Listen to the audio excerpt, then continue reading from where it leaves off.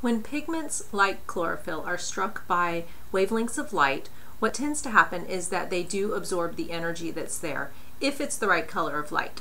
So when light comes in and it strikes that pigment molecule, what happens is an electron becomes excited, or in other words, it becomes very unstable.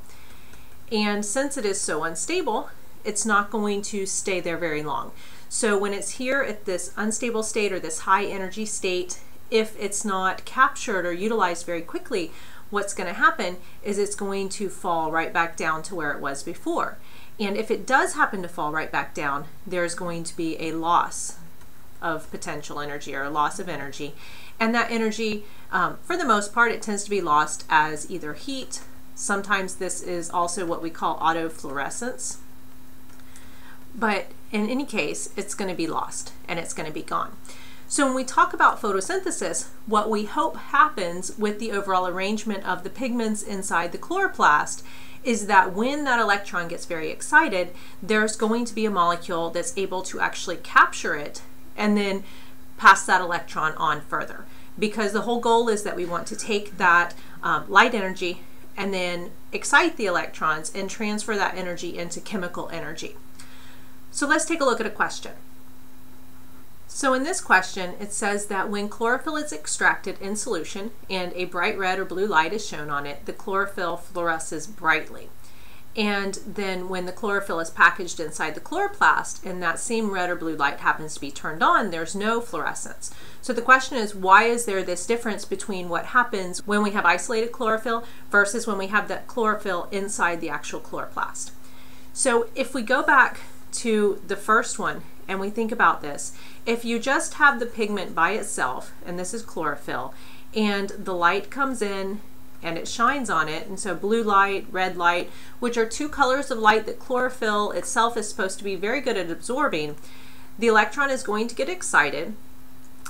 But if there's only chlorophyll there, if there's no other structure for the chloroplast, then there's nothing, in this case, there's nothing to accept that excited electron.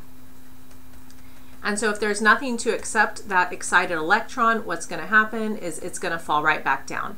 And when it falls back down, we're going to get that energy released. So the energy will be released as fluorescence. And so it's going to be a lot of fluorescence from those chlorophyll molecules. Now, in contrast, when we actually have the chlorophyll packaged in the chloroplast, there's a whole lot of other pigments there. There are also what we call electron acceptors. So the difference is that we will have our chlorophyll here. The light comes in. Again, it's red or blue light, which the chlorophyll is able to accept, and the electron gets excited again to that very high energy state. But this time, rather than just having it fall right back down to where it was before, there is going to be an electron acceptor. So another molecule sitting here in the chloroplast, which is going to actually grab that electron. So this one will collect the excited electron. And when it collects the excited electron, it's not going to fall back down to that, what we would call the ground state, the low energy state. So if it's not falling back down, there's not going to be any fluorescence released. So again, it has to do with the fact that the chloroplasts are set up so that there are electron acceptors that can collect those electrons as soon as they're excited. If we're talking about individual pigment molecules, when the electrons are excited, if nothing's there to collect them, they're going to fall right back down to that ground state, and we're going to see the energy released. That energy that's released is going to be released as either heat or fluorescence.